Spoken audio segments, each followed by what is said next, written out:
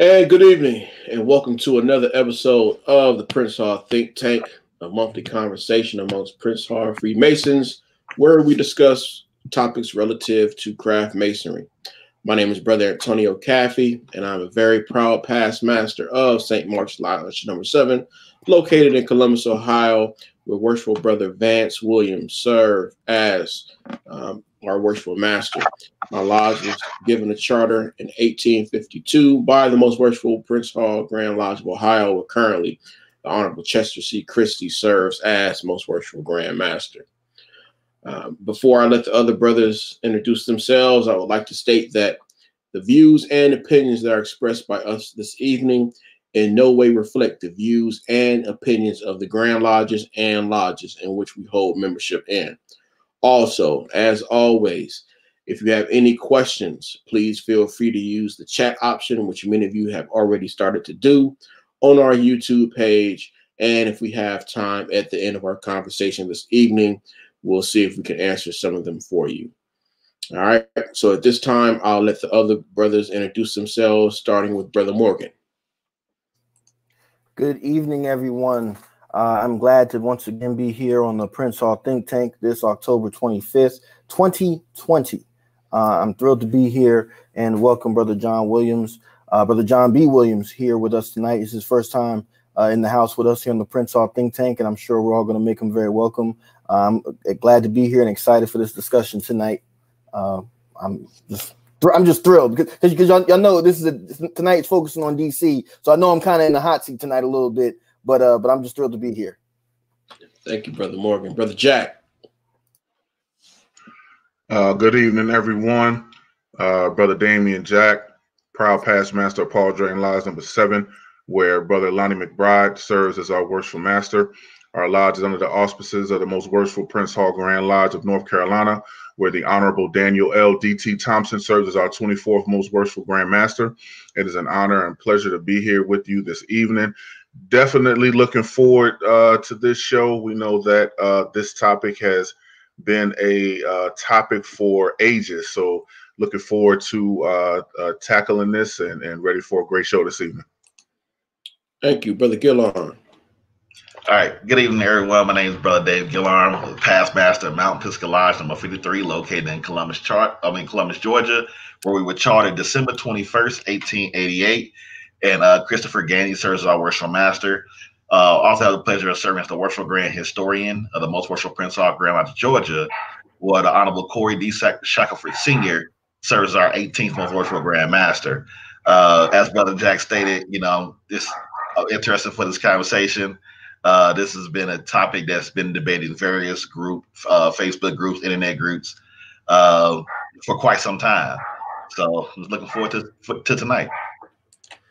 Thank you, Brother Gillon. And since we have a very, very special guest on this evening, we usually let our guests introduce themselves, but I wanted Brother Morgan to first roll out the red carpet for our very special guest this evening and start off his introduction. So, Brother Morgan. No problem. And by the way, because I didn't give my usual introduction because I get nervous sometimes, so y'all forgive me. I realized after I got done talking, right? I was like, I'm missing you skipped everything, right? Right. My name is James R. Morgan III. I'm a past master of Corinthian Lodge 18, where Davian Gregory is my worshipful master, and I serve as the worshipful grand historian and archivist of the most worshipful Prince Hall Grand Lodge of the District of Columbia, where the Honorable Quincy G. Gant is presiding as our most worshipful Grand Master here in the nation's capital of Washington, D.C. So the reason why I'm talking again, obviously, is because I'm introducing someone who is I consider to be a dear friend, a mentor, a brother in Freemasonry and in Masonic historical study. I speak of none other than the Honorable John B. Williams. Brother Williams is a member of the jurisdiction of California. He is a avid reader and researcher of Masonic history, symbolism. He is a published author several times over. As a matter of fact, I'm sure he'll talk about it tonight. His latest publication is The Prince Hall Story Revisited, which he published, I believe, either at the beginning of this year or late in 2019. He's published several other works, not only articles, but also other books. He has a book entitled The Fourth Age, which I highly encourage you all to check out. And I'm sure that he will let you all know how you can purchase those books as well. Brother Williams has the distinction of serving in a position that I think many of us don't truly appreciate, in that he has served as president of the Phylaxis Research Society. As you see, by my shirt, I'm wearing a Phylaxis shirt because I am a life member, and I highly encourage all of you to join, and for the sisters to join the Phyllis Auxiliary as well. Brother Williams followed in the footsteps of the late great Joseph Walks, who you've heard us talk about time and again, and he was a personal confidant and friend of Brother Walks as well as many other great Masonic scholars who've since gone on to heavenly reward. And so tonight we have a living legend, in my view. And I don't say that just because he's here, and I don't say that just because he just sent me $500 to my account and sent another $500 to Dave Gillarm. I'm not doing that. You know, I'm saying it because it's the truth. And so I'm just overjoyed that we were able to get him here tonight and get him on camera. So with that being said, Brother Williams, how are you feeling this evening, good sir? Please, I'm going to bring you off mute. I'm doing good. Awesome. Thank you, Brother Williams. Yeah, you're off mute, Brother Williams. Yes, we can hear you. Okay, can I announce my lodge and all that other good stuff? Okay. I am a proud past master of Prince Hall Lodge number 17, originally in San Bernardino, California, where the worshipful David C. Moore is our worshipful master. We come under the jurisdiction of California, most worshipful Prince Hall Grand Lodge of California, where Samuel T. King is our Grand Master. And if I may, I'd also like to give a shout out to the Honorable Alex Smith, who is president of the Phylaxis Society, where I did serve as its third president. Let me express my appreciation for you brothers asking me to participate on this forum. Thank you. Thank you, Brother Williams, for again joining us. So, as we stated tonight, we're going to discuss a very interesting topic. You know, although William Grimshaw's book, The History of Freemasonry Among Colored People of North America, is over 100 years old, you know, although many of the stories that he's told, you know, regarding Prince Hall history within the book has been proven false, and still, you know, in 2020, you know, we're still dealing with a lot of tales and fantasies around some of the stories that he told in the book. So tonight, we're pleased to have Brother Williams with us to discuss the importance of that particular book, the research that he's done. So hopefully we can shed some light or more light on Grimshaw's book. So without further ado, Brother Williams, the floor is yours. Okay. You want me, Brother Williams, ready for your presentation? Yes. All right, I'm putting it up now, so you can just hit play.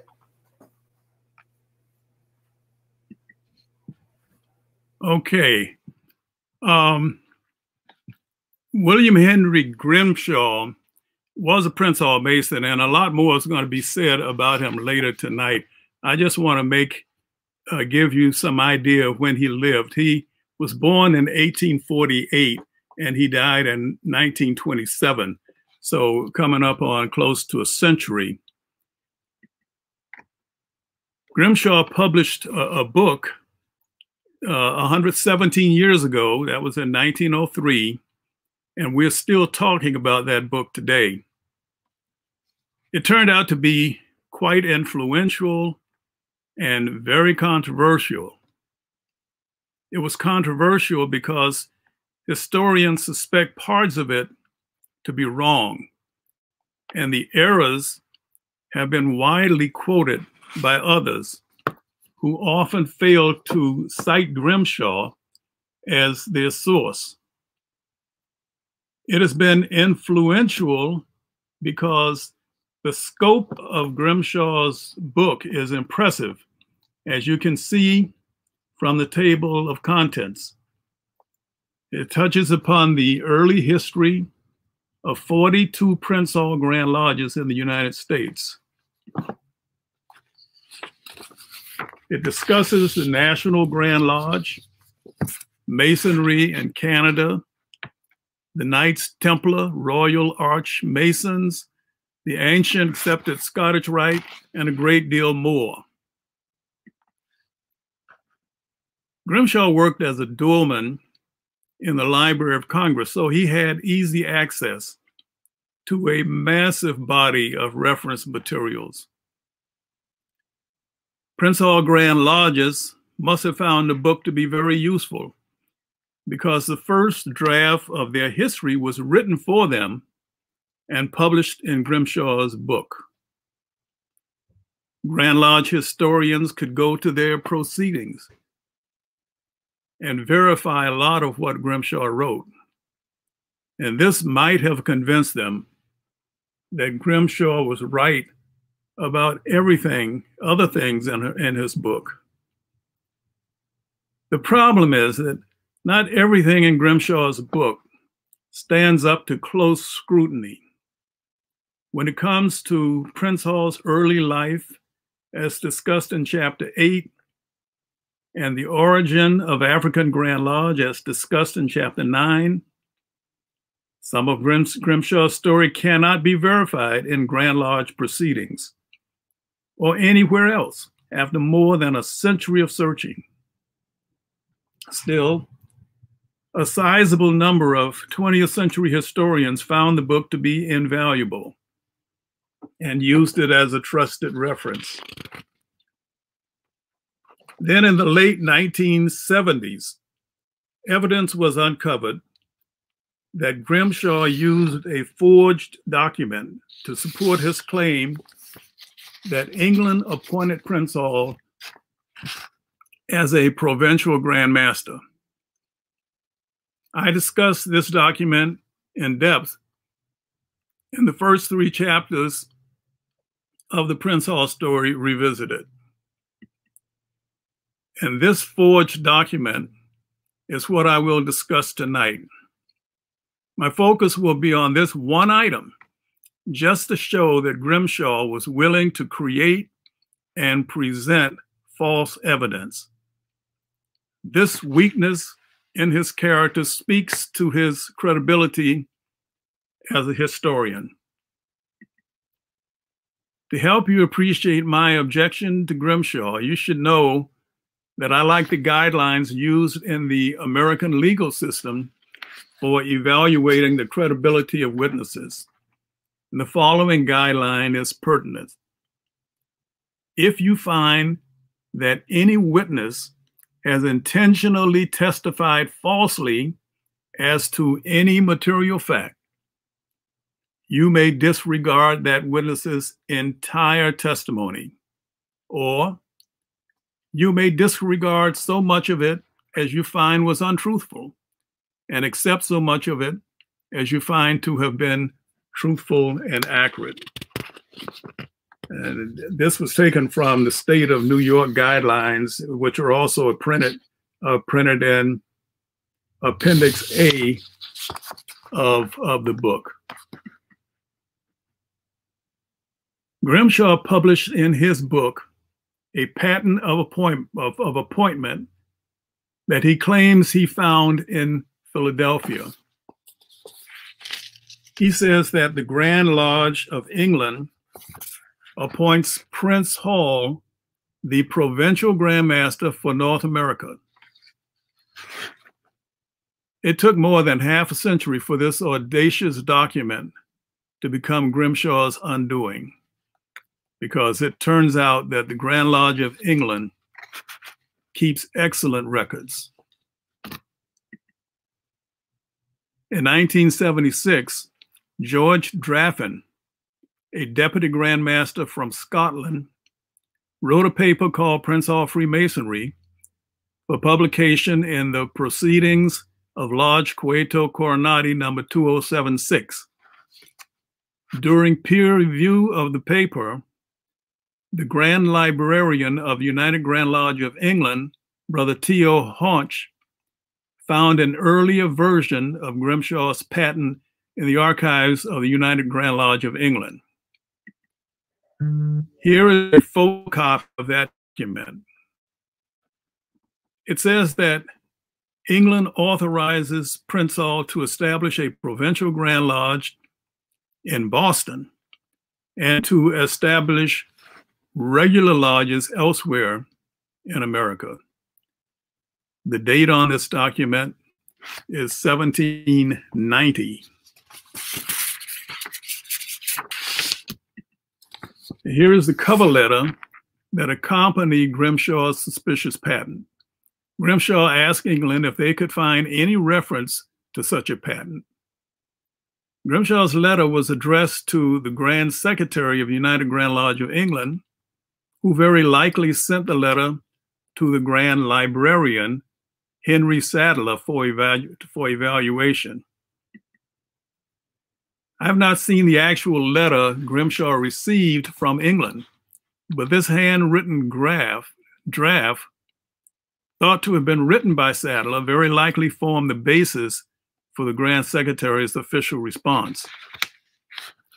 Sadler states that Prince Hall never was so appointed, and he lists 4 errors that prove Grimshaw's document could not possibly be genuine.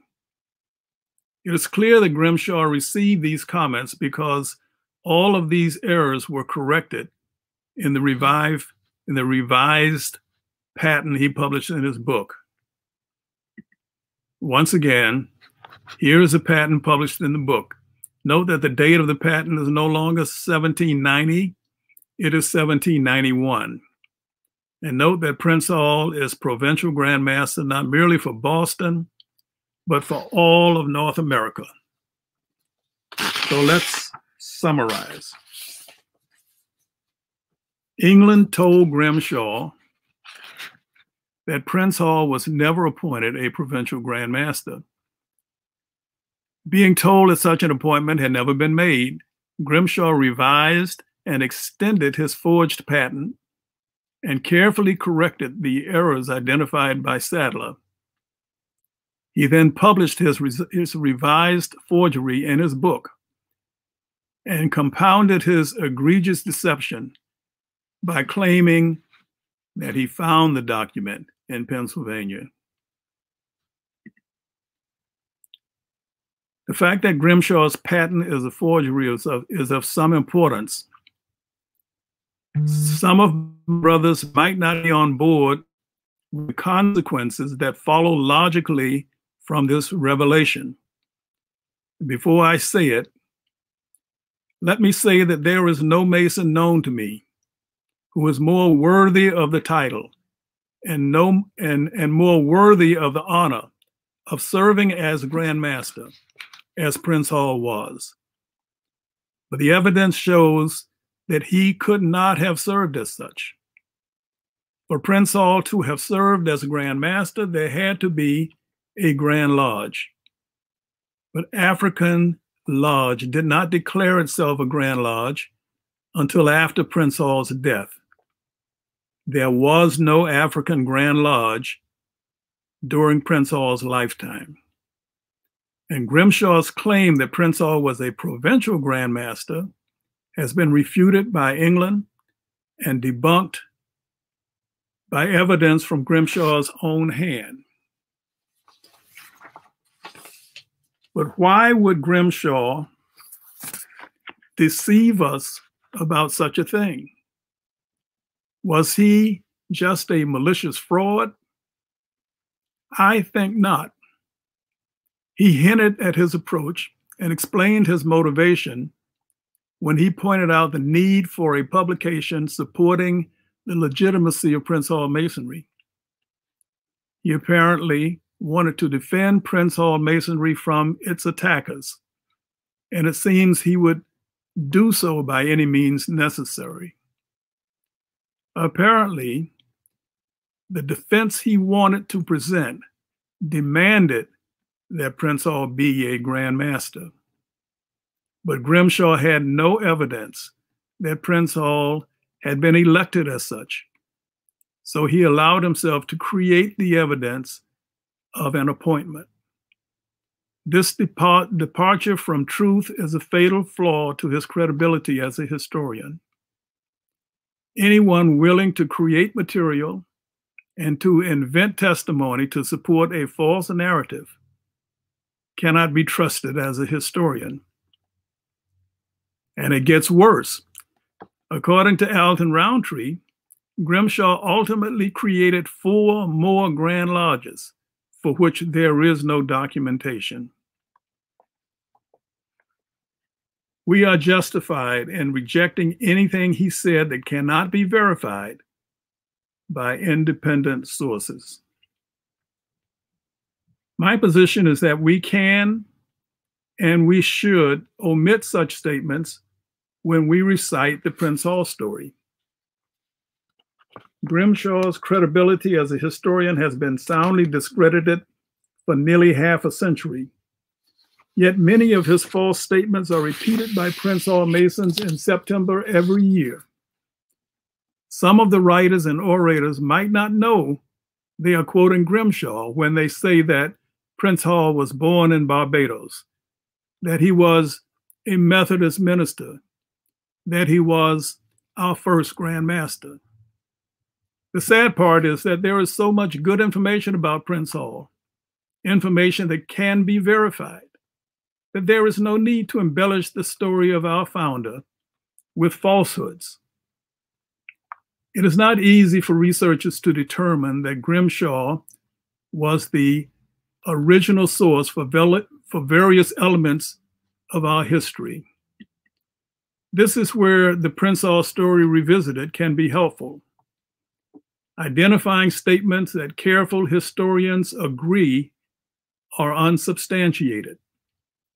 George Draffin, Charles Wesley, and Joseph Walks, 3 capable historians, within 3 years of each other, identified numerous statements made by Grimshaw that have no supporting documentation.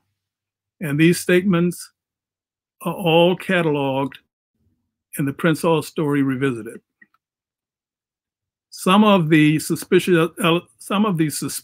elements of our Prince Hall story are also discussed on the website of the Phylaxis Society. More of them are presented in the recent book by Alton Roundtree, Fact-Checking William Grimshaw. It seems ironic, but if we are ever to rid ourselves of Grimshaw, we need to study his book. We must know what Grimshaw said so that we can avoid repeating those things that cannot be confirmed. We have to continue studying him and continue identifying statements that we know to be false. I close by reminding my brothers of something we tell Masons when they first come into the lodge. Truth is a divine attribute and the foundation of every virtue. Thank you. Thank you, Brother Williams. That was great. Oh no, you're okay.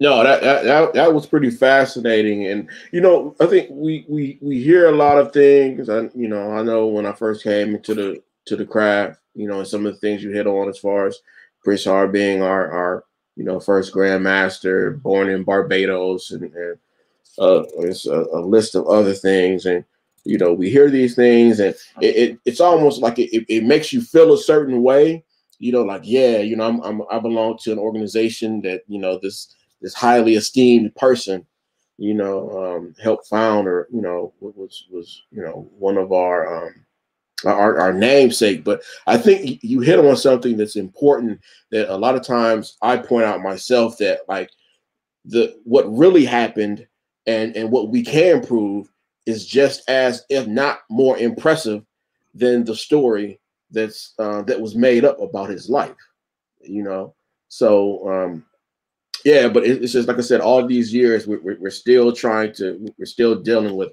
a lot of these other things that we have to deal with, unfortunately. Can I add one thing? that may not be apparent from what I just said. Prince Hall, in my opinion, was the greatest Prince Hall Mason to ever live. He just wasn't a Grand Master, and that is really of very little consequence. He was the person responsible for getting Prince Hall Masonry chartered under the Grand Lodge of England. You know, I think about this quite often. If I had been in Prince Hall's position, I don't know if I would have had the wherewithal to get that charter from England. He did something that, in my opinion, was not an easy thing to do in his day and time. But he was a great man. But the fact that he was not a Grand Master is really of very little consequence. He was the first worshipful master of African Lodge, and he was very proud of that. And I'm very proud that that it was him who was in that position. True indeed. True indeed. Thank you for that, good brother. Brother Morgan, you also had a presentation as well that you want to make tonight? Yes, I do. That's excellent job, Brother Williams, as expected. You know, one of the things about being being a member of the jurisdiction of DC, of the District of Columbia, and having served as in the Grand Historians team and now serving as the Grand Historian. You know, for those of you all who are not kind of in tune with the Prince Hall Masonic, you know, historical scene, you know, DC, we do a lot of good stuff. But one thing that some of our folks do when they want to try to bully me, Dave, is look, y'all know I mess with Dave. I love Dave. Y'all know that. But one of the things that they do whenever they want to get a shot in at DC is they bring up Grimshaw and the fact that he was the past Grand Master of the District of Columbia. And so while I'm happy to say, you know, that he published a book, and a lot of other jurisdictions can't say that about any of their Grand Masters, you know, it's a serious topic that we have to deal with, right? The things that he wrote had ripple effects. And so I have a presentation where I want to talk about some of the reasons why I think that why he did what he did. And I do plan on, I decided I'm actually going to probably write this up and publish it at some point in the near future. So I'm going to share my screen with you all. And can everybody see the slides? Yep. The correct, y'all see the notes or just the slides? I just see the first slide where it says Prince Hall Think Tank. Okay, very good, very good. I want to make sure y'all don't see the notes and all that. All right, so the title of this presentation is it still the same? Yep. All right, great. So the title of this presentation is William H. Grimshaw, Hero or Heretic? Okay. So just to give you some really brief background, past Grandmaster Grimshaw, he was born, as Brother Williams said, in the year 1848 in Westmoreland County, Virginia. His parents were Julia Grimshaw and Robert Tyler, so he says. And I was able to get some of this information from a website on the Grimshaw family history, actually. And this is the family history of the white Grimshaws, but they included him in there as a prominent African-American who carried that surname as well. While not much is known at this time about his youth, we do know that he actually served in the Civil War. He actually served in the United States Navy, which I'll touch on in one moment. And as Brother Williams mentioned, in his private life, he served. He worked at the United States House of Representatives and at the Library of Congress. And you know, as Brother Williams mentioned, Grimshaw worked as a worked as a checking coats and doing as a doorman and whatnot, which is not to belittle that profession, right? But one of the things that you will find here in DC, especially at that time, is it was very common in DC and in many other cities, in fact, where you may have somebody who is a black man who works as a custodian of a bank. But when you ask him what does he do, he says, "Well, I'm in banking."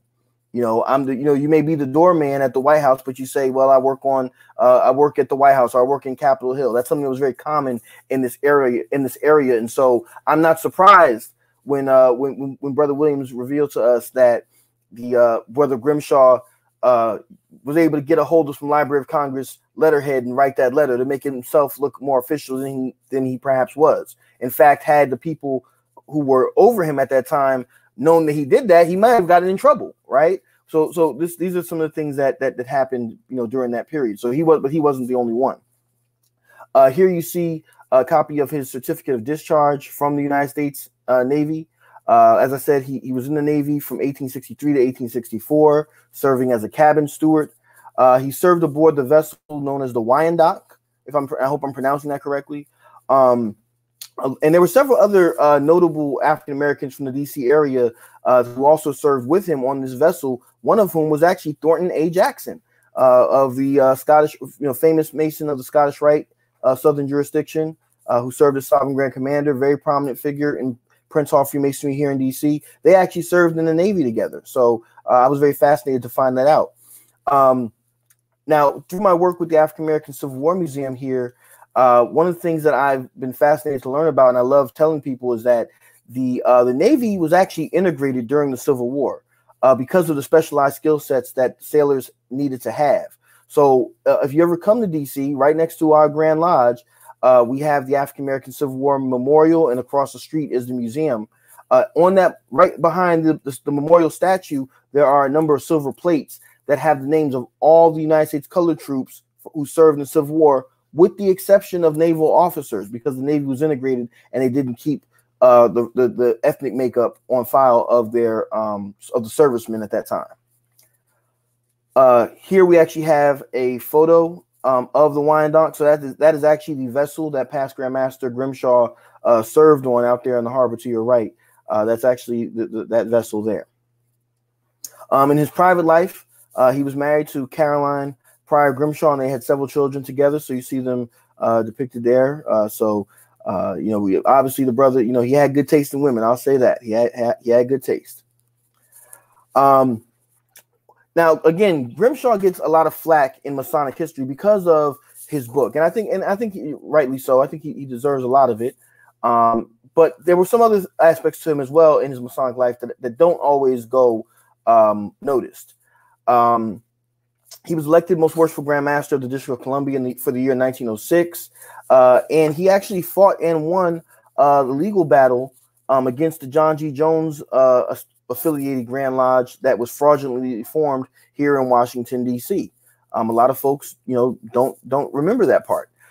He actually attended the Masonic Congress of 1907, which was held in Norfolk, Virginia, which is actually very important because before the Prince Hall Grand Lodges established formally the Conference of Grand Masters that we know today, they had Masonic congresses and meetings that were informal organizational meetings. They didn't have a permanent organization with a president and other officers or anything, but they every so often would have these meetings where they would come together to hash out any issues that they were having among the different jurisdictions that were descended from Prince Hall and African Lodge 459.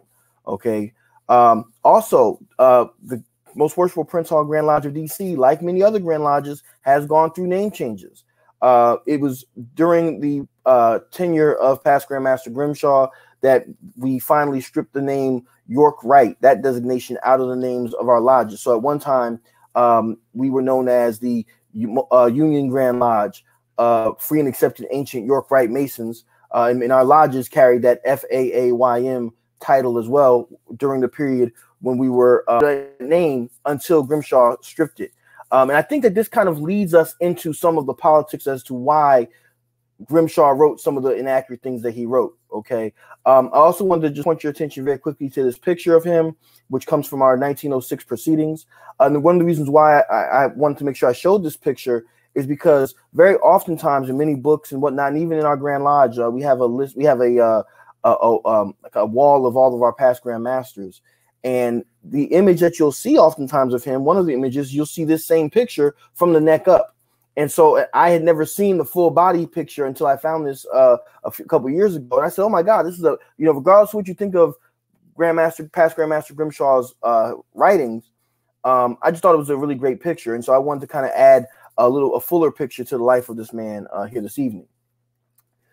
Now we have to admit, as has already been stated, and will continue to be stated, the Grimshaw narrative is largely inconsistent with primary source documents of the various Prince Hall Grand Lodges, such as proceedings and other documents. Grimshaw's history is also inconsistent with the few published histories that pre-existed his work, in large aspect. And I wanted to kind of highlight this one as well, that doesn't always get talked about. Dr. Harrison L. Harris of the jurisdiction of Virginia, who a year prior to Grimshaw's work published his Masonic textbook, which does have some elements of Prince Hall Masonic history in it. He kind of focuses, he starts off with a kind of broad narrative and kind of narrows it down to getting you to understand the history of the jurisdiction of Virginia up until that point.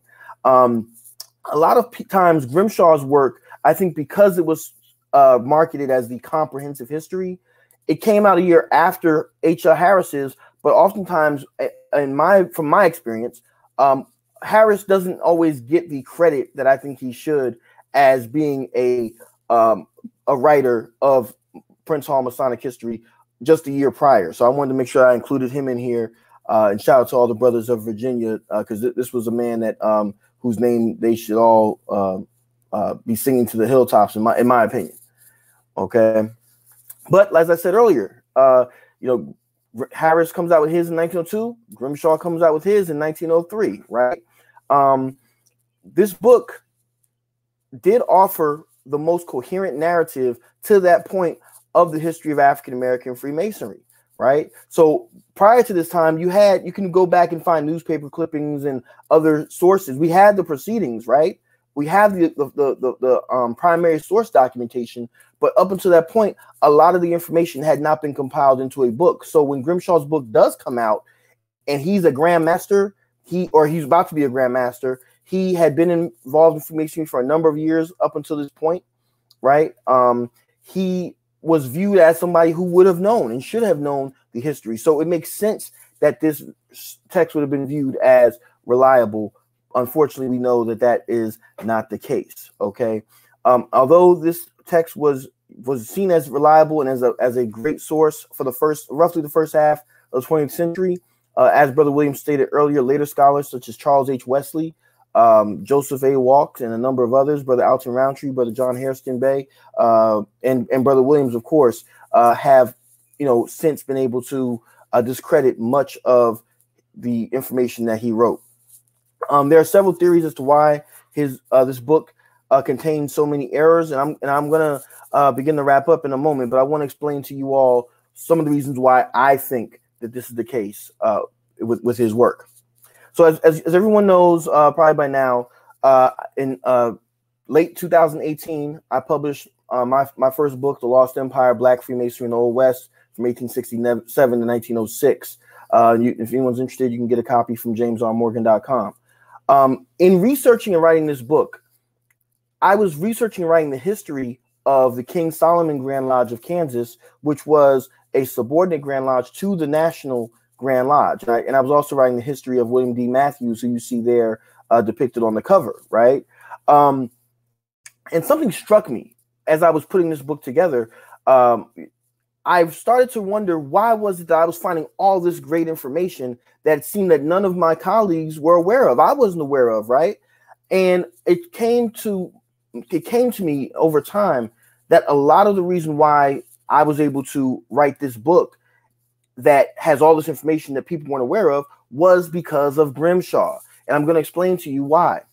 The cause of the confusion was partially politics and propaganda.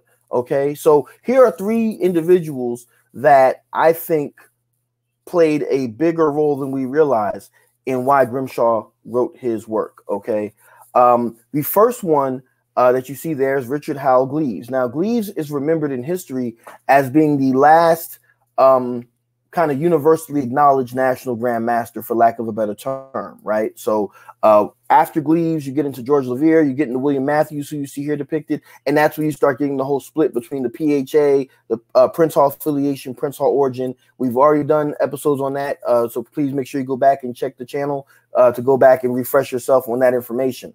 But for our purposes here tonight, one of the things that strikes me about Grimshaw's work and if anyone has a copy of it, a hard copy, or if you've been able to find a PDF of it somewhere, one of the things I think oftentimes gets overlooked is that when you go in his book and you check out the foreword, I won't read it to you all, but I'll summarize it. It states that this book has been checked and double checked and triple checked by the men who signed it, and that they were some of the most prominent Masons of African descent in the United States at this time, and that they were so knowledgeable that they had all the degrees between all of them. They knew what was going on, and that they verified what Grimshaw wrote was correct. And the names of those people, the first one that is there, for those who don't have the book, the first one is R.H. Gleaves, past Grand Master, right? Who you see his picture here. We also see Thornton A. Jackson, who I mentioned earlier, right? John A. Gray, John W. Freeman. These are all brothers, and it actually says that they signed it, the Masonic Temple, Washington, D.C., right? Now, let's focus on Gleaves, because that was something that really struck me, and I haven't really heard a lot of people talk about this. Gleaves served as National Grand Master during the period when everything starts to kind of fall apart for it, which I believe was from 1865 to 1877, if I'm not mistaken. Now, many of the problems that you can find with the National Grand Lodge, in terms of when everything comes to a head, happens under his tenure. But past Grand Master Gleaves does a couple of things that are very interesting. One is that he ends up leaving the National Compact and becoming an independent Mason. Eventually, his membership bounced around a little bit, but eventually he settles in Washington, D.C. To live, and he brings his Masonic membership here and becomes the last lodge. He was a member of several lodges during his lifetime, but at the end of his life, he was a member of Eureka Lodge number 5 here in the District of Columbia. He actually served as CCFC and a number of other positions here in the jurisdiction where I hold membership. He lives a very long time, and he becomes pretty close with Grimshaw and a number of others. And he's actually honored towards the end of his life as being one of the most prominent Masons of African descent in the country. But the problem is, if you're writing a history of Freemasonry among colored people, and you're going to go back and you deal with that rough time period of 1865 to 1877, and even kind of going forward, and to some degree maybe even going before that, Gleaves doesn't look that good. Oftentimes, for those who have read, or if you haven't read Grimshaw's book, I encourage you to, when you do, to think about this. Oftentimes, the National Grand Lodge is portrayed as this monster, that's evil, but very rarely does Grimshaw want to name who were the people. It's almost like it was just this evil machine, but no one at the head. I propose this evening that Gleaves may have, through Grimshaw, been able to help save his reputation for posterity. And so today, and I remember Brother Alton Roundtree talked about this in his book on the National Grand Lodge, that today, oftentimes people don't, even myself, to be honest with you, sometimes, oftentimes people don't think of Gleaves when they think of all the ills of the National Grand Lodge. And that may be because we have this filter of Grimshaw in between us and that time period. Moving on. William D. Matthews, as I mentioned earlier, I wrote a 492-page book on him and his Grand Lodge, the King Solomon Grand Lodge of Kansas. Grimshaw eviscerated the memory of William Matthews and the King Solomon Grand Lodge of Kansas from Prince Hall Masonic memory. I did my best to try to put it back there. Whether William Matthews and his Grand Lodge did the right things or the wrong things, my job was to try to present the facts. And a lot of the facts that I found were things that were out there, but a lot of my colleagues and myself, people were not aware of.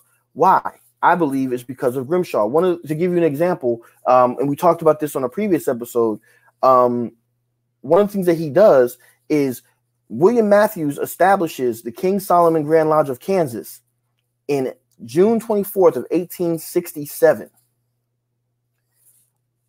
The Prince Hall Grand Lodge of Kansas that exists today, I will tell you, based on their proceedings, based on my research and the proceedings of that Grand Lodge, that the Prince Hall Grand Lodge of Kansas was actually formed and constituted March of 18 1876. However, if you go on their website today, if you go into most of the more modern sources today, the Prince Hall Grand Lodge of Kansas will tell you that they were formed in March of 1875. Why is that? The reason why that is because one day before the Prince Hall Grand Lodge of Kansas was to hold their meeting to constitute themselves, William Matthews incorporated his Grand Lodge to cement the fact in history that his Grand Lodge was first. And for many years, the Prince Hall Grand Lodge of Kansas used the correct date of 1876 as their date. But Grimshaw, because he was anti the National Grand Lodge, he decided to backdate the Prince Hall Grand Lodge, which was independent of the National Compact. He backdated that Grand Lodge by an entire year to 1875 to try to make it seem to those of us who came after him that the King Solomon Grand Lodge had invaded Kansas. He writes almost as he writes a lot of these things in his book, and therefore, now whether or not you want to agree with the Matthews group or with the Prince Hall Grand Lodge of Kansas or whomever, that's not my point here today. My point here is let's get our historical chronology accurate, and then then I'll let you be the judge of what's right and what's wrong, et cetera, et cetera. That's for everybody to have their own opinion. Now, John G. Jones, last but not least. One of the things I think that's also important about, and this may be one of those things that, Brother Williams, I'd love to talk to you about momentarily, is one of the things that I think Grimshaw did do that that had some good was I think that he gave PHA some historical identity, because what he was doing was presenting us to the broader, i.e. the white Masonic world, for lack of a better term, and he was saying to those who did not know, we are a group of Grand Lodges that we descend from African Lodge 459. We are not the National Grand Lodge, or we no longer are the National Grand Lodge. We are not with William Matthews or Levere and their group, nor are we associated with John G. Jones and their form of irregular Freemasonry. We're not those clandestine Black Masons. We are the legitimate Grand Lodges of Black African-American Masons. And so that's one of the things I think that was kind of good about it. But even if he went about it in a wrong way and in a historically inaccurate way, because there's many things that he wrote that we know are historically inaccurate. Okay.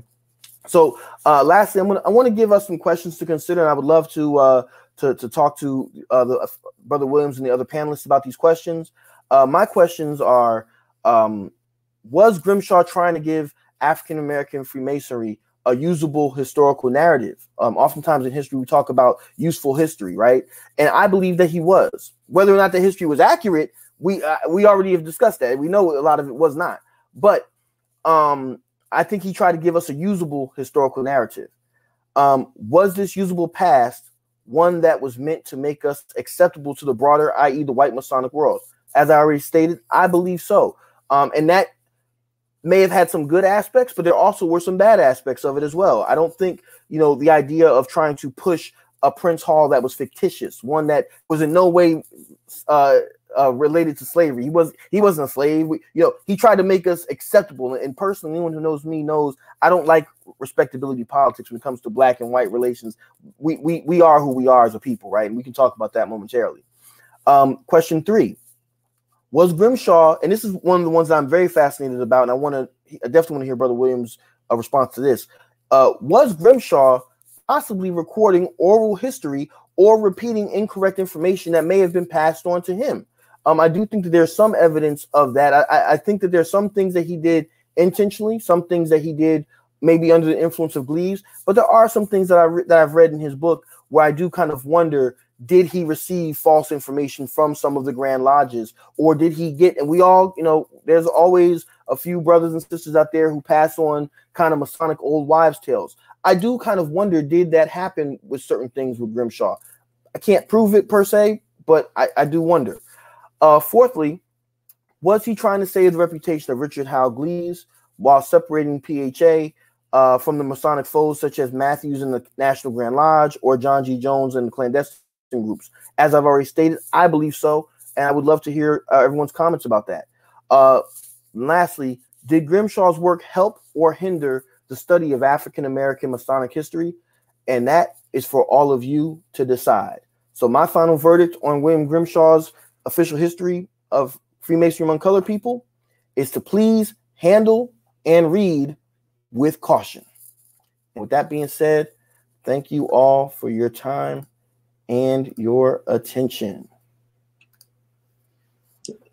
Thank you, Brother Morgan. And actually, can you pull your presentation back up? Sure. With, some of those questions, because I do think that would be a good talking point to at least cover some of them and get Brother Williams' views on some of those, as well as Brother Jackson and Brother Gillarms as well, because you do raise some excellent questions, and also our viewers that are in the chat too, that are having a lively conversation that looks like it's once again being led by our good Sister Hackett in the chat. So thank you, Sister Hackett, once again. So Brother Williams. So I guess I'm trying to. I think I need to get another prescription with my glasses as far as it's small. I'm trying to read some of them, but I am interested. Thank you, good brother. Yeah, and I guess the first one that James asked, as far as, was Grimshaw trying to give African American Freemasonry a usable historical narrative?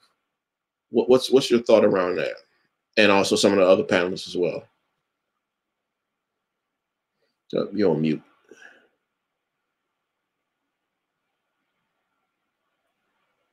Okay, there you go. We can hear you now. I think it's very clear that Grimshaw considered himself a defender of Prince Hall Masonry. He makes that point, up until his book, there was very little out there defending Prince Hall Masonry against the people who were attacking it. So that was, I think, a major part of his motivation. He did produce an extremely, I can't say that it was authentic, but it was a massive and influential document.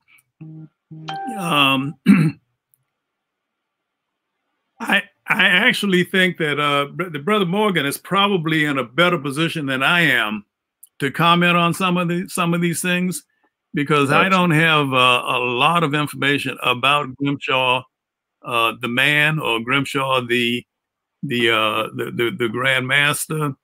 I just have his book. That's the main source that I have regarding Grimshaw. I know very little else about his life. So I would take Brother Morgan's word for it, since he is Grimshaw's, well, I'm not going to say defender, because he doesn't really have to defend Grimshaw. Right. Nobody in DC needs to defend Grimshaw. The fact that he was elected as one of your Grand Masters, at the time, Grimshaw was probably considered to be a genius. His errors, some people in Massachusetts were pointing out errors the very next year after his book was released. But as far as I can see, his final discrediting came in the 1970s. That's when the evidence of that patent that he created, that's when that became widely discussed. I'm sure it wasn't the first time it was discussed. It's really the first time that I became aware of it, and that changed my thinking about Grimshaw enormously. I mean, I really think it's an interesting question, because I guess the only question that I would have to that question would be, and I'm only speaking from, I guess, from an Ohio proceedings standpoint, I guess, when we look at William T. Boyd, and when he was CCFC and when he was Grand Master, and how Ohio had entered into a lot of mutual recognition agreements with a lot of Grand Lodges overseas. Now, and this predated Grimshaw. So, because Boyd, at the same time Boyd was fighting the compact, he was also trying to establish, and not only mutual recognition agreement overseas, but he was trying to form trying to come up with the mutual agreements within Ohio and some other states as well, some white Grand Lodges. So the stories that the legitimacy that he had put together to prove our legitimacy, not only as obviously as a Grand Lodge, but in extension, in our within our lineage to African Lodge and Prince Hall, all of that predated Grimshaw. So I guess what I'm saying is that the historical narrative, while it wasn't as extensive and didn't go into as much detail as Grimshaw, it was still there, and I guess it was good enough for other Grand Lodges to recognize and say, hey, yeah, you are a legitimate Grand Lodge. So I guess that's the question that I would have to that question. Why did he, either was he not aware of that and he still thought he needed to do something to jazz it up a little more, or I don't know. Brother Caffey, I look at when I look at the questions that Brother Morgan posed in his presentation, which was an outstanding presentation, by the way. But as I look at the as I look at the questions, and Brother Morgan, it was something that you brought up concerning Kansas, and how the date of their formation was placed a year before, and it kind of made sense for when I looked at Grimshaw's book and looked at the history that he put for my jurisdiction, because I know that when you blessed me with a copy of the book, that's the first place I went to. Like, I jumped to North Carolina to see what he put as far as North Carolina, and looking at some of the inconsistencies there, because for the history of our jurisdiction, we were organized on March 1st, 1870, and celebrating 150 years this year. However, in his book, he has the date as January 15th, 1869, and he has the 3 lodges instead of the 4 that made up our Grand Lodge to be chartered under the Grand Lodge of Ohio, instead of being chartered under New York. So of course, someone, and it made me wonder, like, when you asked the question, if we was trying to establish a narrative and have acceptance amongst a broader scale. And it made me look at the comment that Brother Eric Conahina, worshipful Eric Conahina, made. He said perhaps his reasons for doing it may have seemed to him as legitimate at the time, but he never considered how his actions would affect our history as a whole today. And I think, for him, it's like, once you start to peel the onion and you see one inconsistency, how many others are there? For example, in his when Brother Caffey, you talk about being a CCFC, well, he has, Grimshaw has in his book about James B. Dudley for our jurisdiction, who served as CCFC for 23 years, but he also has him as serving as a Grand Master, which he never did. and to the point where he talked about the first African American Mason, and I hadn't had a chance to verify this yet.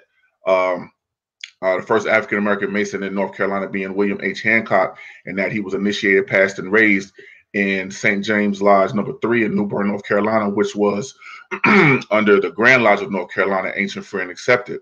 Now, looking at the history of William H. Hancock, first of all, there were 2 William Hancocks at that time in New Bern, one black, one white. It wasn't until his adult years that William Hancock put the H in his middle, used the H, his middle initial of H, in order to distinguish who was who.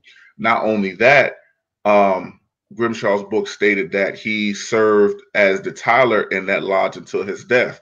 Well, according to history, Hancock didn't stay in New Bern all his life. Him being an architect, he moved from New Bern to New Haven, Connecticut, to Chicago, and ultimately, I believe, died in Chicago. So the question that puts on my mind, and I know it's something that it can't answer. We know that wanted to establish a historical narrative for us as African American Masons, but it makes you wonder, how far were you willing to go in order to have that narrative? Were you willing to put that stuff out, put stuff out there that wasn't necessarily true? Because as Brother Williams stated, this book was published in 1907. So this book is being published on, pretty much on average about 30 years after a lot of these Grand Lodges were formed. So why not be able to get, certain information with proceedings and things like that in order to put accurate information out, for us to have? Because you can't say as a man, yes, he did great things, but unfortunately, what we talk about tonight overshadows everything that he's done. So that's pretty much my take on Grimshaw at this point.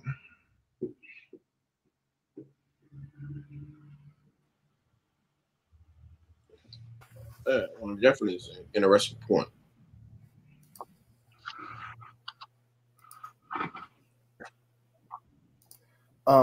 One of the things that I think is definitely needs to be discussed also is the fact that when we look at the Grimshaw's work, right, he didn't just deal with the lodges and the Grand Lodges. He also dealt with the appendant bodies, the Royal Arch, the Scottish Rite, the Shrine. And to be honest with you, I mean, I don't know, maybe I can't. I don't even know if I can name a single book today that tried to be as comprehensive as his was for Prince Hall Freemasonry. I mean, maybe he tried to do so much that, and I think that he was trying to service an audience that was hungry for that information, while at the same time trying to knock out some of these political opponents that I mentioned earlier. So for me, when I am sitting down with folks and they really, and if you seriously want to learn about Prince Hall Masonic history from James Morgan, when the topic of Grimshaw's book comes up, I often put it into the category of propaganda.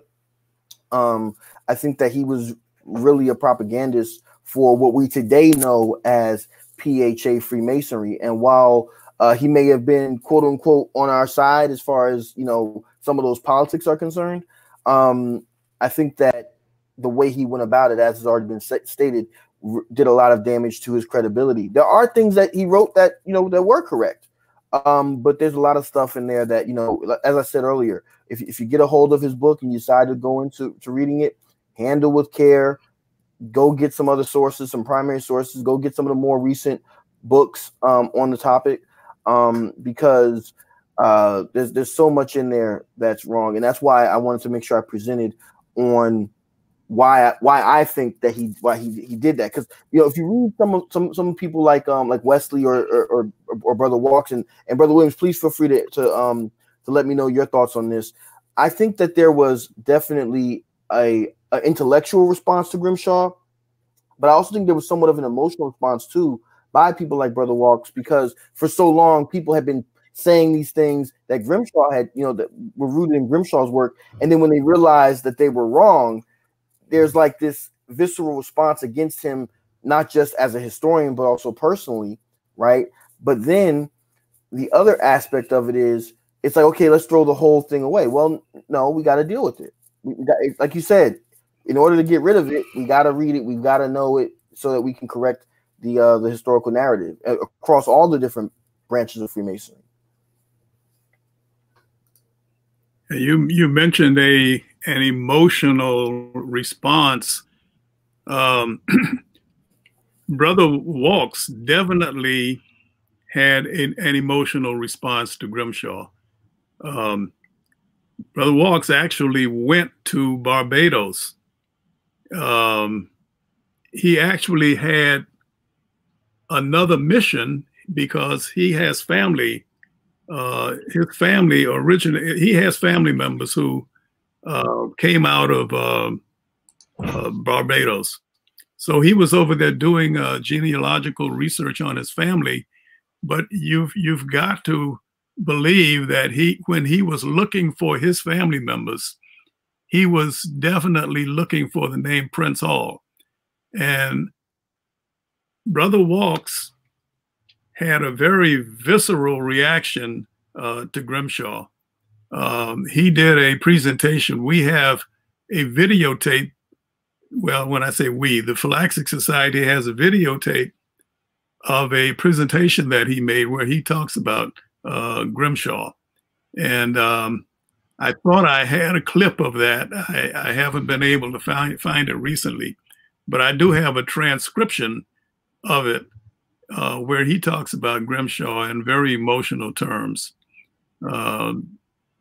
He was very disappointed having gone to Barbados looking for information regarding Prince Hall's birth and not finding anything there. Yes, it's a very emotional thing. At least for Brother Williams. Brother Walks. Brother Williams, I'm wondering too with how, and you would know because you knew Brother Walks personally. Was part of that too? I mean, was it a worry that that the discovery that what Grimshaw had written, many of the things were not true? Was it also a fear that oh my God, this is going to bring into question the legitimacy once again of Prince Hall Freemasonry? Do you think that led to some of that as well? I don't think so. Some of the things that Grimshaw was actually worried about were not as damaging as he might have thought they were. But by the time by the time the 20th century rolled by, I think there was very good authority to demonstrate the regularity of Prince Hall Masonry. Grand Lodge of England says, well, there was some little difficulties there, but based on how we operate now, we are as regular as any other Grand Lodge ever established. There were some unusual things in the formation of Prince Hall Masonry, but I don't believe that there's anything there that would that could invalidate us. I don't worry about it myself, and I don't think Joe Walks did. Joe Walks was another person who vigorously defended the regularity of Prince Hall Masonry, and I don't think he would have allowed anything that Grimshaw said to interfere with his defense of the order. Thank you. Brother Gillarm, you had something? Yes, sir. When I started looking at Grimshaw's book, and I think I bought his book years ago, and started researching some stuff, or looking at what he said about Georgia, and then comparing to actual research, I saw that some of the things they said were completely incorrect. There were some things that were correct, and there were some things that he would get you in the ballpark on. So I started looking at other Grand Lodges too, like Connecticut. So for example, Grimshaw, on Grimshaw's account, he says that January 7th, 1874, a convention of the craft was held in the city of Hartford for the purpose of organizing the Grand Lodge of Masons for the state, which was consummated by the election of Right Worshipful Brother William H. Lang Jr., Most Worshipful Grand Master. So that's what Grimshaw wrote in his book. But Connecticut's proceedings actually show that a convention was held in the city of New Haven on November 3rd, 1873. The lodges that called the convention formed themselves into a Grand Lodge on that day as well. But William H. Lang Jr. was elected Grand Master. So when I started to look even further, there was a meeting on January 7th, 1874 in Hartford, Connecticut. And that was when the Grand Lodge had their first session, and it appears that the officers were elected that time as well. So if you completely disregard what Grimshaw writes or what he wrote, you're going to miss a lot of the story, in my opinion. I just say once you get his book, as everybody has already stated, you have to fact check everything. And some of the stuff that Grimshaw wrote will get you in the ballpark of factual research. So just because it's Grimshaw, don't automatically throw it. In my opinion, don't automatically throw it out. Take it when he writes on something. Just I'm glad you said that, Brother Gillarm, because I have my copy right here, and I see on one of these pages that he says that he was actually a Knicks fan. That would be a good thing. Oh. That would be a great thing.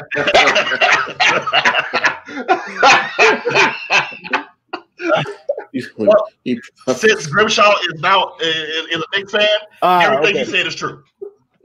Yeah. That's how that works. That would explain why there was a part in here where he talked about the Knicks winning the championship. That would look. On that note, let's go to some audience questions. Yes, indeed. Yeah, we got a lot of great audience questions. We want, and again, thank you to everybody in the chat, because we cannot do it without you all for sure. Actually, you got almost got too many. So Mark Thomas wants to know, what must we do as Masons to dispel the continued acceptance of the lies that Grimshaw gets told in our brotherhood? Research. Don't take everything at face value. No matter if it was Grimshaw that said it, if it was Brother Walsh that said it, if it was Dave Gillarm that said it. Fact check every single thing. That will help dispel these rumors. That's my 2 cents on it. I have I have an opinion on that also. We have some Grand Lodges that I would really like to hear from. Grand Lodge of Massachusetts, Grand Lodge of Pennsylvania. They have, I think, the ability to solidify our history, especially the Grand Lodge of Massachusetts. I wish we could hear from them. How can they reconcile the history that they have written with the misstatements made by Grimshaw? Anyway, I'm hoping that maybe that can happen someday, and if it does, then more of our Prince Hall Masons can get on board. We can only hope. Yeah, I definitely agree with that. And I think even on a grassroots level, we need to, like when we're having Prince Hall days, or when we're doing things definitely in the public, and we're telling some of our stories, as Dave said, fact check a lot of that stuff, or start if you're looking at this show, or you're a novice researcher or whatever, volunteer to tell the story. But make sure that you've researched the story before you tell it. But I know I've been present at some Prince Hall days before, where the story that's given around Prince Hall is you can tell that it's based on what Grimshaw has written. So I think definitely as Grand Lodges we can deal with a lot of it, should deal with a lot of it on that level, but I think on a lodge level too, when we're having these events, making sure that we're telling the correct story as well. Yeah, great question. Yeah, I agree with everything that's been said, and again, I think it's important that if you have the correct information, that it be told, that it be written down, published, like in the Phylaxis or other publications. Get your book out there, right? Get your documentary, do an interview that old past master or past matron or what have you, to get it on the record. We have this idea that and I'm just gonna flat out say it. There's an idea among some of us that that there's kind of like this anti-writing kind of thing that goes on sometimes, and I get it. Everybody's not a trained writer and all this type of stuff, but if you have the correct information, it's on you to make sure it's on the record in some way, shape, or form. Because if not, you may have somebody like a Grimshaw or whomever that comes along and writes something that's out there. And now, once it's out there, I mean, I was surprised to find people like John Hope Franklin. For those who know the great scholar, historian John Hope Franklin, Dr. John Henry Clark, anyone who's familiar with him and his work, I'm surprised. I was very surprised to find them quoting Grimshaw. But neither one of those men were Prince Hall Masons. So it's our job as Masons and Eastern Stars to tell our story. We can't wait on outsiders. We can't wait on scholars who are not affiliated with us as members. We have to tell our own story in order for it to be done correctly. Because other than that, we're going to be sitting here for the next 100 years wondering about Grimshaw or other erroneous work. But I believe it becomes a double-edged sword, because yes, I agree with you. I believe that those who have the truth should put it out there in some form or fashion. But as we're, when you look at tonight and we're dissecting the work, I know when you're in some of these Facebook groups, and Brother Morgan, Brother Gillarm, you can attest to this. Whenever somebody puts something out there, the first question that we ask is, where is it written? And so because of that, and we're looking at, something that's been written and something that's been put out there, a lot of times we have a tendency to look at what's been written as being the gospel, so now it becomes to a thing. It comes to a point where, okay, yes, this has been written. Yes, this has been put out there. And you had, you pointed out in Grimshaw's book where he had some very prominent Masons, back his book by writing something and writing their name in it.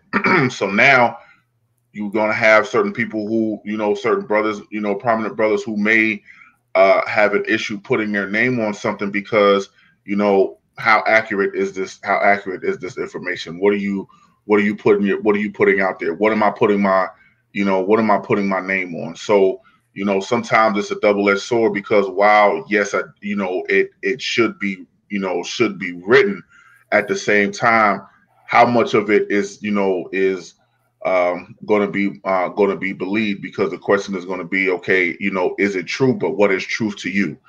So unfortunately, it's a double-edged sword. It shouldn't stop you from writing it, because it should be out there. Our history, should be out there, because we're losing a lot of our history because it's not written. But that double-edged sword is still there. Absolutely. We have another question. I think this one's going to be a good one, coming from Patrick Reiner, who asks, why does it seem that telling a, quote, truer story of Prince Hall is avoided or frowned upon by the masses? Because people are afraid of change. That's the best, when the biggest word that comes to mind is tradition. at the end of the day, what's being told is being tradition, and tradition is not, just because it's tradition, it doesn't make it right. And we know that we have to make what's right the tradition.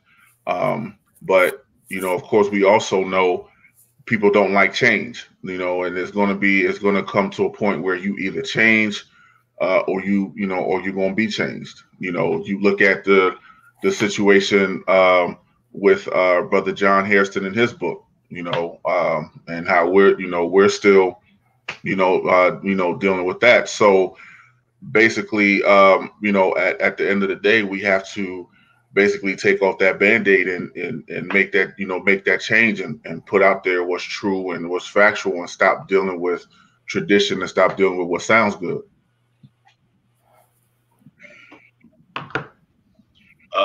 I think another issue with that, I think it was an article, I could be mistaken on this. I thought it was an article in the Phylaxis titled Prince Hall the Christ. So when you start talking about, like, and I'm putting my finger at myself too. You have a lot of Prince Hall Masons that have made Prince Hall to actually be the Christ. So when you start telling the truth about Prince Hall, which changes what's already been out there, now it seems like you're attacking him, and now you're attacking Prince Hall Masonry. So just like, for example, saying that Prince Hall was never a Grand Master, some of us will get really offended by that, because we have made Prince Hall to be so high that he has to be the Grand Master of Grand Masters. He has to be everything, and he's equivalent to Christ. So that's probably why you get so much blowback as well, because we put Prince Hall on so high of a pedestal with false narratives that when we start telling the truth, it seems like it's coming across as a personal attack against Prince Hall. One other thing too, I think that's important is truth and history can be politically inconvenient. Okay, when you talk about some of these topics that we're dealing with Grimshaw, whether it's the history of the National Grand Lodge, which again, in my viewpoint, was really minimized, and Grimshaw did his best job he could to try to erase the importance of that topic from our history, right? When you look at the actions of some of the Grand Masters, like I said, with past Grand Master Richard H. Gleaves, to me, he wasn't the angel that he's portrayed as in the book. Not to say he was a bad person, but things can be politically inconvenient. If you have a Grand Lodge that has been using incorrect dates, and we've stated, this evening, I mentioned Kansas.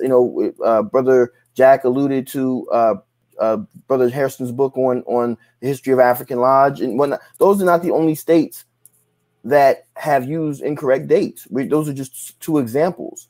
There was a time period, and every now and again, when I talk to the good brother Ralph McNeil, he always likes to bring up the fact that for years here in DC, we were saying, I'm pretty sure based on Grimshaw, that Social Lodge number 1 was the first lodge for black men south of the Mason-Dixon line, which is incorrect. Okay, it was the first lodge in DC, but it was not the first lodge south of the Mason-Dixon line. Those things can be inconvenient, and when we have belief in something, that belief can be so strong that even though someone comes to us with some correct information and this, that, and third, it's inconvenient and it's uncomfortable. Yeah, and I also think too with a lot of these things that, like, the research has been done to bring forth the truth, but I guess, and I'm going back to something that we had talked about before, where, like, you can have the greatest information in the world, but what's the process in getting it out? Because even if you publish a book or if you publish a paper and saying, okay, we're going to correct the record, this is the new, it. Well, if you're dealing with something that's been in the fraternity for a number of years, you have to be strategic with how you're going to get that information out as well. How do we, we have the correct information now. Now the next step is, what steps are we going to take in order to get the information out? you know, and really coming up with a comprehensive plan to do that. You know, we've seen that with Grimshaw and the information. I mean, the Phylaxis Society has done a great job, and individual brothers have done a great job in researching and getting the correct information. But I think it's been slow in getting out to folks, because not everyone, the majority of the members of the craft aren't researchers. You know, a lot of folks don't pick up books and read. You know, I'm not saying it's a bad thing, but just, you know, they don't research things as much. So what's our plan to address that? Because we've seen it with this, and now we're seeing it with the whole 1775 versus 1778, you know, thing. And I think that's being approached a little differently based on what happened with Grimshaw. Like, you know, what there needs to be a strategic plan in order to get that correct information out there for the record.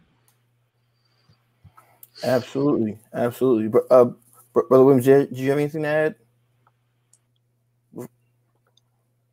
Not on this topic. Oh, okay, no problem at all. All right, we're gonna go on to we got a lot of questions. So I apologize, we won't be able to get to everybody this evening, but we will try our best. One question that came, let me see here. Shout out to Past Master Mujahid Bey from Joppa Lodge number 55. I'm an honorary member there, so I had to make sure. He said, peace to the brothers showing and proving our history. Thank you for sharing. So definitely want to shout out the good brothers of Joppa 55. Definitely want to appreciate that. Sister Christine Hackett, she asked, is it safe to trust everything that is printed in proceedings? Some of the Grand Lodges and Grand Chapters histories are mere compilations of memories coming from untrained brothers and sisters. Anyone want to take that? I'm not going to touch that one. Nope. Well, I'll dip in that pool real quickly and just say that, you know, as we know, proceedings are supposed to basically be primary source documents, and so if they are inaccurate, or if there are inaccuracies, then of course we have to call those into question. But they are supposed to be the closest thing you're going to get, you know, because especially the further back you go, nobody was recording, you know, they didn't have video cameras and things of that nature. So they're supposed to be the closest thing you have to actually being there, you know. Yeah, and it's interesting too, and I always say this, like, it's interesting to look at proceedings and look at the evolution of how they're written, you know, because I think at least the proceedings I've come across, like the proceedings, you know, mid to late 1800s versus say proceedings today, the proceedings from the mid to late 1800s, they really painted a picture of what, like, if at least for me, I can read some of those and I almost feel like I'm in the session, you know, because depending on the Grand Secretary and who's typing it up and who's writing it up or wrote it up, they really paint a good picture of what's going on and different things. Versus now, you know, some of our proceedings, they're just like, you know, just regular minutes, you know, which they're supposed to be minutes, but they're not as descriptive as, you know, the older ones are. Right. And I'm sorry, go ahead, Dave. I think with everything, you got to fact check, because I can't remember off the top of my head what it was.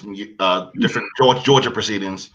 One of our past Grand Masters had put something out regarding, I believe it was our history, and it was incorrect. But then the following year, he went back and stated that what he said was incorrect. So, but if you didn't have that year, all you would look at is the incorrect information, and then you will run with it. So I think it's important to verify everything. One person that I can't stand in Ohio history is Gleaves. No, not Gleaves, Boyd. Boyd put out a lot of bad stuff about Georgia. So, but if you didn't have Georgia proceedings to fact check it, you would take what Boyd said and just run with it. So I think I would say I think with anything, just fact check it. That's what I gotta say. Right. Can I add one thing? Personal experience. Is it safe to trust everything printed in proceedings? No. I want to talk about a personal experience that I had in one of our national bodies. It was not my Grand Lodge. I want to go ahead and put that out there. But in one of our meetings, I made a motion that was recorded by the recording secretary, and in the reading of the minutes, that motion was read. The next day, in a recap, that motion that I made was omitted. And it was important because what I had asked the body to do was a very, very critical thing, which they did not do, and they omitted. They just took the motion out of the minutes. So things can happen, you know, like we've got things happening in our nation right now that we can't trust everything that's coming out of our national leaders. And we cannot always trust what comes out of our Masonic groups. No, it's not safe to trust everything printed in proceedings.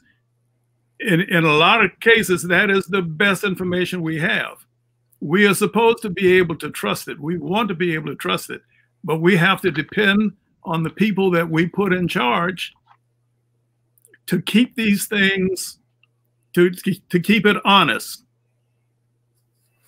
Absolutely. Yeah, and lastly on that point too, that's a great point, Brother Williams. And I think it's incumbent upon, especially the Grand Lodge historians, that during Grand Lodge proceedings or Grand Lodge sessions or whatever, to really point out to the Grand Secretary and to those that are present the importance of correctly documenting everything, because when people are researching what went on down the road, years and years from now, when we're not here, it needs to be, like you said, it needs to be a correct accounting of what took place. Absolutely. Absolutely.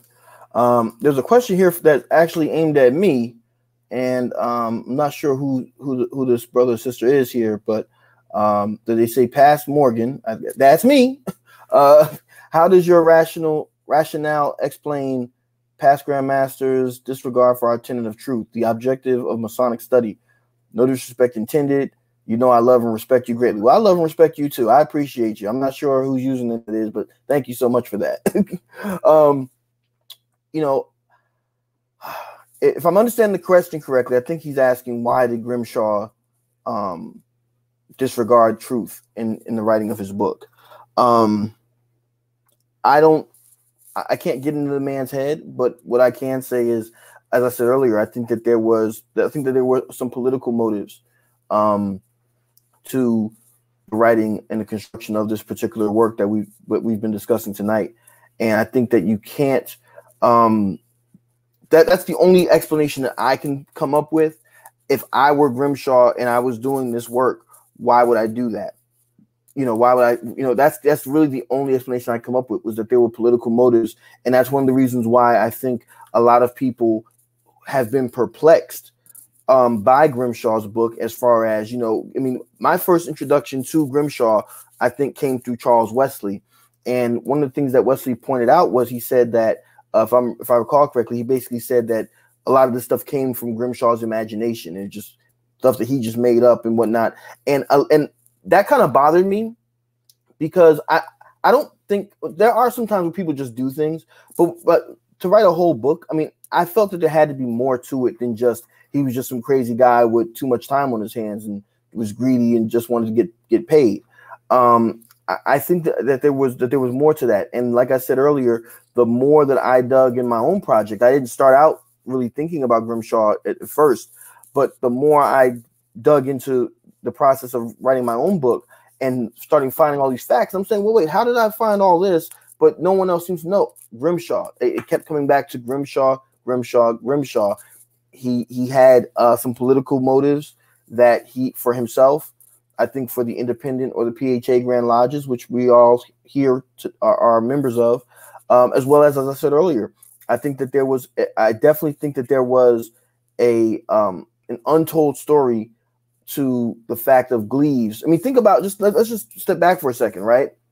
We've all done things that we're embarrassed about, or we would rather not remember, or we regret. Well, what if you live long enough that you're the only person around, or you're one of the few people around that remembers back when you were in college or in high school, and that time that, by the time you tell a story, let's be honest, right?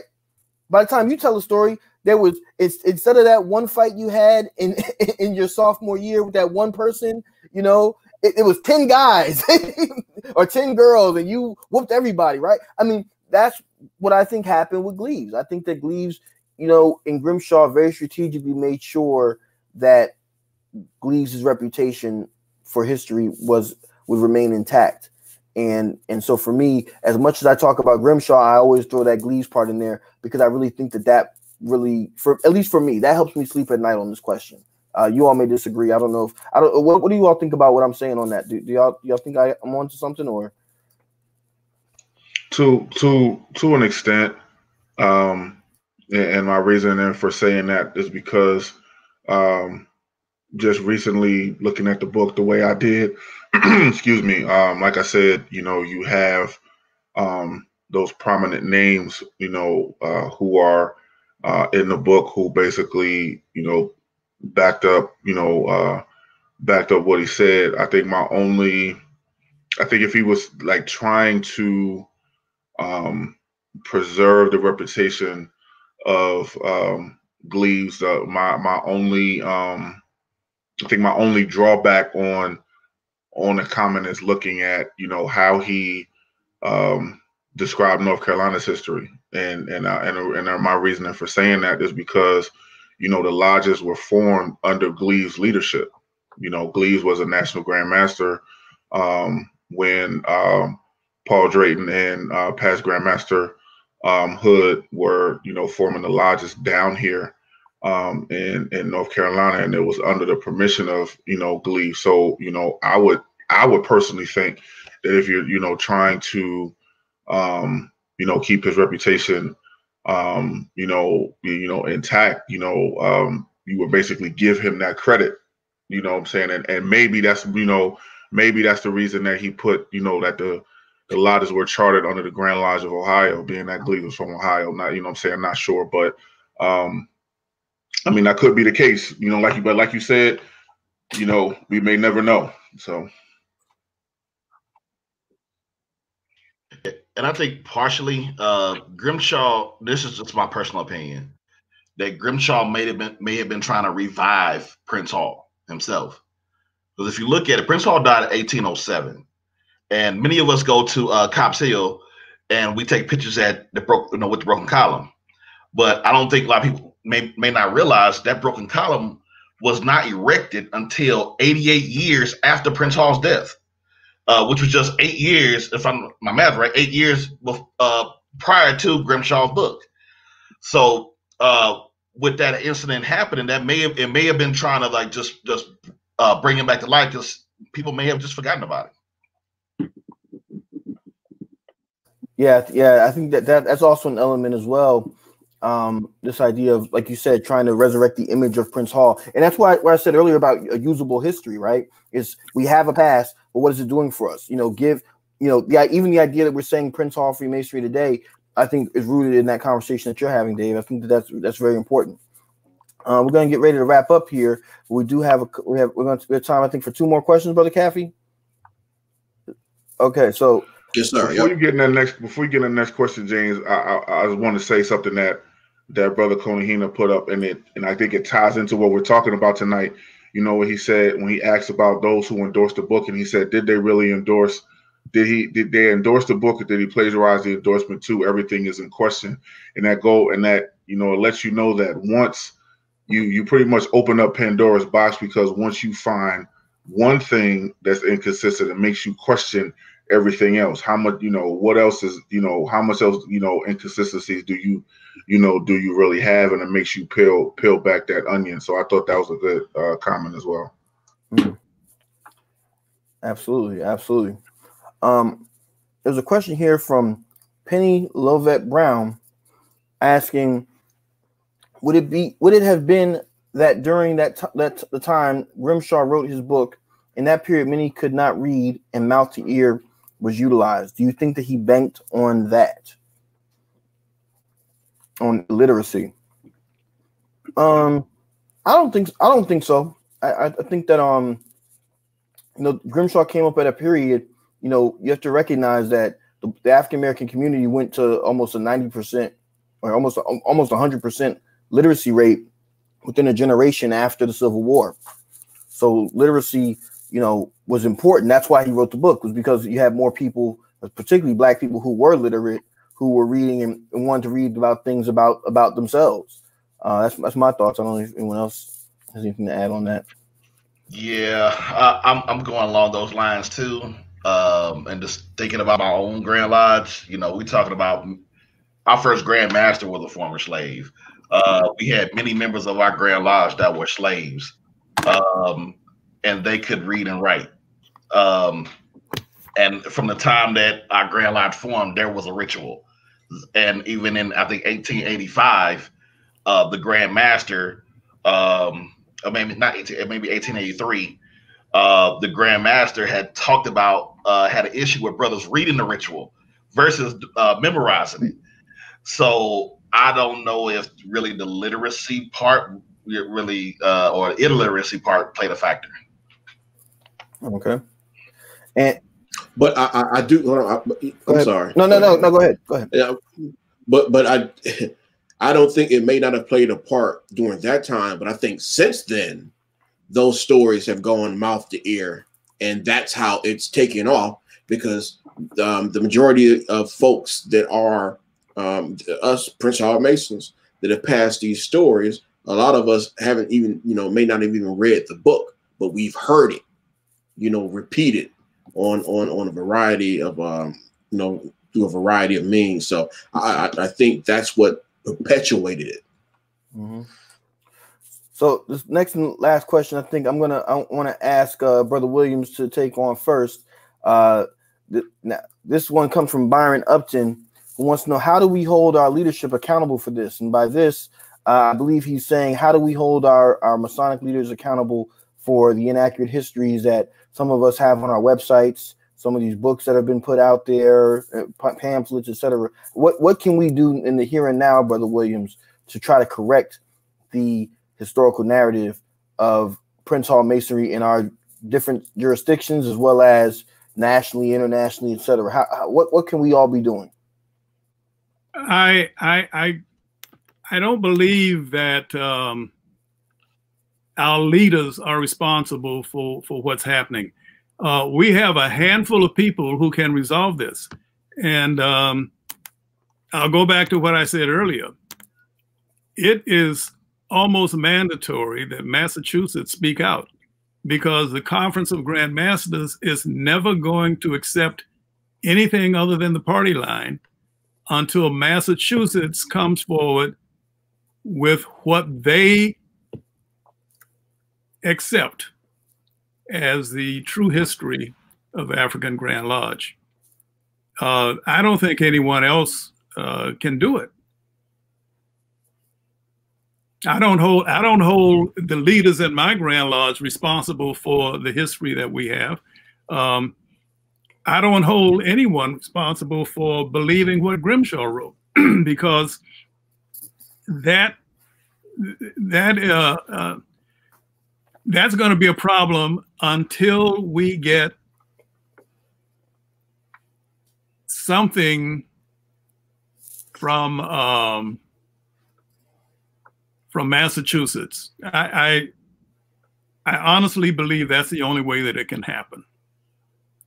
We are not going to get the Conference of Grand Masters is not going to go along with any history that the Grand Lodge of Massachusetts does not endorse.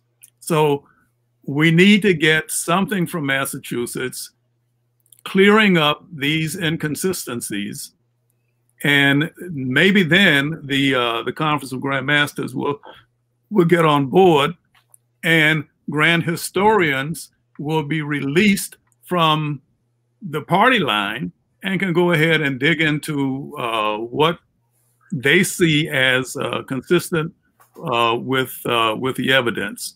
There is an objective truth out there that there has to be. We don't know what it is, and we are being prevented from digging it out because we're stuck with the party line. We have to get released from this commitment to the party line, and then the grand historians can go ahead and do the job that they want to do. I believe that there are people in Massachusetts and in Pennsylvania who want to tell the story, but they've got to be released from the party line in order to do it. Absolutely. One other thing I would add to piggyback on that, Brother Williams, is I think that also, as was mentioned earlier, if you're not a member of the Phylaxis Society or the Phyllis Auxiliary, I would highly encourage you to do that as well, and to submit your own original research and articles and whatnot. There's a number of other ways to do that. I do hear what you're saying, Brother Williams, regarding the state of Massachusetts when it comes to that early kind of history, and every Grand Lodge, kind of is responsible for maintaining their own history, right? But I also think that we as individual members, we can do our parts to correct things and to say, hey, I found something new or something that a lot of these Grand Lodges are old and have forgotten more than other organizations have ever known as far as their own history goes. So I also would encourage people to, don't feel that you're too new or too inexperienced or what have you. I would highly encourage people to be submitting articles, whether it's on history or anything else, to the Phylaxis Society, to your local jurisdictions. So if you have a newspaper or a newsletter or something, to local historical societies, and also get involved with those as well as local historical and genealogy societies that may have some information that can help you out as well to kind of piece together the narrative of your Grand Lodge, your Grand Chapter, and also the people who were leaders of it in the past. You can do a lot of this stuff right from home, believe it or not. So definitely. Yep. All right. Thank you, Brother Morgan. So before we close out, Brother Williams, can you tell us about just, again, because it was mentioned several times during the broadcast tonight, and obviously you played a huge role in that. Tell us about the importance of the Phylaxis Society, and if we have any of our viewers out there that wanted to join or would like to join, how could they do that? The Phylaxis Society, we think, is the third largest Masonic research society in the Masonic world. The first is, of course, the lodge that I mentioned earlier, Cueto Coronati, number 2076. And the second largest is here in the United States, the Phylaxis Society. And the Phylaxis Society, which was organized by Prince Hall Masons for Prince Hall Masons, but it's open up to the world, is the third largest research society, Masonic research society in existence. And there is a website that you can go to in order to get information about joining. I believe it's thephylaxis.org, THEPHYLAXIS.org. And you can eventually get information about becoming a member. But basically, you're going to want to subscribe to the magazine. That is the primary benefit of membership. You subscribe to the membership. The cost is $35 a year, which is not enough to sustain the society. And I believe there may be an increase to that in the near future. But it's a wonderful organization for Masons. The Phylaxis Society has recently began to print their earlier magazines in a collection, 10 magazines per volume. And right now, there are only 3 volumes available, but those volumes are astounding. I especially like the second volume, which really opened up. That's the one that contains the articles that I talked about tonight. And that's really how I became aware of it. But those, I think they're available for like $35 each. If you you can order those on the website also. Let me announce that the society normally meets annually in March, as close to March 6th as possible. The annual convention for 2021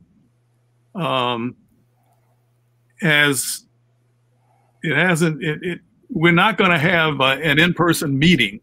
That was recently announced. There will probably be some kind of virtual meeting. It really breaks my heart because that is usually the convention that I look forward to most of all in my travels. I went to a convention, I can't remember how long ago it was, but I became addicted to it. I have never missed one since. But 2021, it's going to be a different kind of show, but go to the website, thephylaxis.org, and you should be able to get a lot more information about what's going on. Thank you, brother. Yeah, and I'll just urge everyone to go out there, do the research, and become a member. All right, so we're at the part of our show where we usually do closing thoughts, for the evening, and we'll start out with our special guest this evening, Brother Williams. Any closing thoughts as we wrap up this evening? Well, Brother Morgan mentioned that there are some other books that I've been involved with. There is a website, the one that has been flashing when the book, The Prince Story Revisited. I believe it's, yes, that's the book. And the website is phstory.org. I think that's it. You can go to that website and get not only the Prince Story Revisited, but some of my other writings as well. And I'm not a one-topic guy.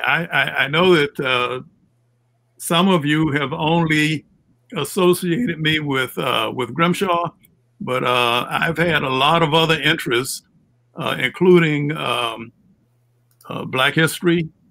And I've got another book that has a lot of lectures.